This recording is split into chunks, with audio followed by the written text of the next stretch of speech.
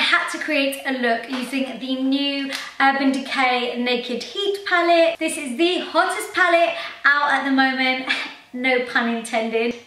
I'm such a loser. So the new Urban Decay Naked Heat palette is coming out real soon. They had a flash sale online, so I managed to get my hands on one. If you did too, then hooray! Yeah, the packaging is super sturdy. I feel like they've stepped up their game from Naked 2. It feels a bit more like the Naked Smoky palette if you've got that one. So yeah, it's really nice and sturdy, great to travel with, and then you get a really amazing range of shades. They finally brought out like loads of warm tones, and this is like every warm toned lover's dream palette. Like if you love a warm smoky eye, then you need this. Oh, and also before I forget, I do have a full outfit of the day that goes with this makeup look. So if you want to check out the outfit that I'm wearing, then make sure you head over to my Instagram because I'm posting a lot of fashion looks on there at the moment as well as makeup. So with all that being said, enjoy the makeup look. First up, I'm going to prime my eyes, and I'm using my Tarte Shape Tape Concealer to do this, and that's because it's so full coverage that it really does work as a great base for eyeshadow, because it also sets matte, doesn't crease, and yeah, it just wipes out any discoloration.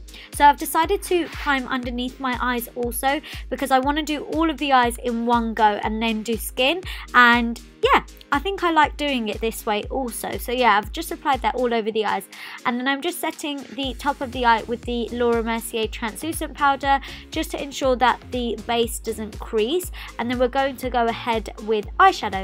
So the first shade I'm going to take is the shade Sourced, and this is going to be our transitional shade, and as you can see, I'm really getting this colour on all over the like above the crease, and everything else is going to blend into this. So I'm just building this up and blending it out, and you want it to kind of be like quite blown out.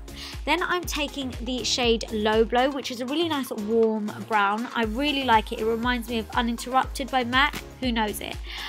So yeah, I'm just building this colour up, and this is going on the outer corner, and I'm taking this a bit more through the crease, and then I am just turning my brush over and then blending it a little bit higher into that transitional colour, and then I'm taking this along the lower lash line, and as you can see, I'm just connecting it all together on the outer corner. Then I'm mixing these two shades, so I'm taking the shade En Fuego and He Devil, I think it is, and then I'm just building this up again on the outer corner of the eye, and then again through the crease. You always want to take your shadow in small amounts and build it up to get the intensity that you like, instead of going in with a ton and then trying to blend it out. I'm also repeating that on the lower lash line, so anything we're putting through the crease on the top of the eye, we're doing that on the lower lash line also, and joining it all up. Then I'm going back in with my Tarte Shape Tape Concealer, and then just on a flat synthetic brush, I'm just going to cut the crease. So I like to get most of the product off onto the lid, and then just using the edge of the brush. This is a MAC 242, I believe. I'll leave the names of brushes down below for you, and I just find this brush super easy to cut your crease with. I'm just taking this slightly, just a teeny weeny bit higher than my actual crease, rather than getting like right into the crease. This just makes your eyes appear a lot larger if you just take it slightly above it. So yeah, I'm just taking this on 2/3 of the eye, not all the way to the end. And then I'm going in with the shade Scorched, which is a really nice, like, it's almost like a pinky burgundy shade, but yeah, I'm going to apply this just on the edge of that transition and then the outer corner color, so it adds a bit of dimension to this eye look by adding a little bit of shimmer into it, and then just blending that outer corner bit back into it, so it all looks blended. And then I'm going in with this really nice light bone colored shade, and this is in the shade Chaser, and this is just going to go all over the lid where the crease has been cut, so on the lighter part, and as you can see, it's all just going to fade and blend really nicely into each other. And I'm just taking this right up to that like cut crease line that I've created, and then going back in with the shade Scorched to make sure there's like a soft blend between the all three shades. And then I'm going in with the shade Ashes, which is a really deep purple, and I'm gonna like line my lash line with this, so it looks like I've got like a smoky top lash line.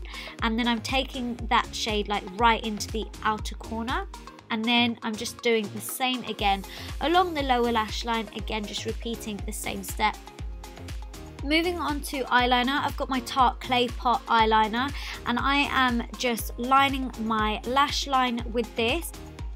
I like to use a really fine brush so I have a lot of control over it, and this is a MAC 210, but yeah, I'm getting real nice and close to the lash line, and I'm not actually creating a wing. And then I don't have a clip of my black eyeshadow, but any black eyeshadow, I'm just taking that just on the outer corner of the eye into where that dark purple is, so it all looks like built out and smoked out, and that's why I haven't created a wing. And then I am cleaning up my eye look with some simple makeup wipes, and then I'm going on to skin now. So I'm using my Kevyn Aucoin Sensual Skin Enhancer in the shade SX11. I love this stuff. It just covers up my scarring really nice and quickly, and it also stays on so well, so I love that. And then for foundation, I've got the new NYX Total Control Cover foundation, yeah, drops, yeah. Anyway, this is in the shade Caramel, I believe. Yeah, be careful with it, guys. It's super runny, but it is super buildable and very full coverage. If you want me to do a full review on this, let me know and I'll be happy to do that.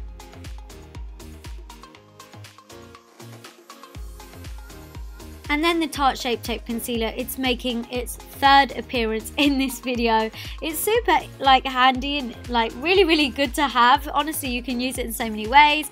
So yeah, now I'm using it to conceal my dark circles and also to highlight around my face. So I've just applied it in the usual spots, under the eyes, down the bridge of the nose, top of the forehead, Cupid's bow, chin, and then I've just blended it out and taking it just up the sides of my nose also, and that will just help my nose appear a little bit slimmer, and yeah, it just, I feel it looks nicer. And then I'm making sure I don't get it like right into that lower lash line, and then just going back in with that eyeshadow brush that I've been using to make sure it's softly blended out into the concealer. Then before I powder my concealer, I'm going to go in with a liquid highlighter, and this is Iconic London Illuminator Drops in the shade Original, and I'm just blending this in with my beauty blender just on the top of my cheekbones. Honestly, this stuff is amazing. Then I can go in with my powder. So I'm using my Laura Mercier Translucent Setting Powder, and I'm just like patting this in to like on the sides of my nose, again to make it look smaller, but also yeah, I'm just gonna like blend this out under my eyes, and I'm just I'm powdering anywhere where I feel like I get oily, which is mainly my T-zone, so that is what I'm doing. And then I don't like powder to sit on my skin for too long, so I'm just dusting it straight off. I'm trying not to use too much like powder, guys, and have a bit more of a dewy look, so that's what I was going for in this video. So yeah, then I'm using my MAC Mineralized Skin Finish powder in the shade Dark Deepest, and this is to bronze. So I'm just applying this through my cheeks and also just on the top of my forehead, well, my temple, sorry. And this is just going to add a bit of warmth back into the skin and bring in a little bit of dimension. And then to contour, I've got my Morphe 9C palette, and I'm taking the darker shade from it. I'm just taking this through the hollows of my cheeks, making sure that I make my face appear a little bit slimmer, a little bit more structured. So yeah, I'm just going in with bits of this. I like to, again, like eyeshadow, slowly build it up. Don't want to go in with too much at first because it's the worst trying to like blend it out. So yeah, and then just taking it along the temples, and then yeah, went in with a little bit more just on the cheekbones. And then for powder highlighter, I've got the Artist Couture Diamond Glow powder in the shade Coco Bling. Yes, I died. It's insane, guys. It's intense. And also on top of the Iconic London Illuminator Drops, the combination is just a dream. I was so happy and excited applying this highlighter because yeah, you can see it. I was loving it. I was like, really, is this happening? And then I'm going with MAC Oh Darling. Oh, no, well, I am, but actually I forgot to contour my nose, so I'm just doing that quickly now. Whoopsie. And then I'm going in with the Oh Darling highlighter, and I'm applying the rest of my face with that because I feel like the Coco Bling one is a little bit glittery, so I don't want glitter everywhere. And then I'm taking the Oh Darling highlighter just on the inner corners of my eyes to brighten, and I loved that. Then I've got Makeup Geek blush in the shade Covet, and this is just going on the apples of the cheeks and back towards that contour. And then I'm going to line my waterline with the NYX, they're like an inner waterline pencil, and they stay on so well, and they're super dark. I think this was like a dark purple one. I'll leave the name of it down below, but these pencils are actually new, so yeah, it was really, really cool, and I really liked how it went on. And then for mascara, I've got the Too Faced Better Than Sex mascara, and where have I been? I haven't used this mascara before and I've fallen in love with it. But I know it's been out for ages, so I am so late to the party. Anyway, for lashes, I've got the Melia lashes in the shade Aura, which looked beautiful. And then finally for lips, I've got a little bit of a combination going on.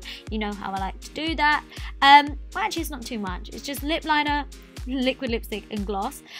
So for lip liner, I'm using Cork lip liner by MAC. I've just lined my lips with that. For liquid lipstick, I have got Ashton by Anastasia Beverly Hills. And then I have a NYX Buttergloss. I think it's in the shade Madeline. I'll leave the name of it down below again.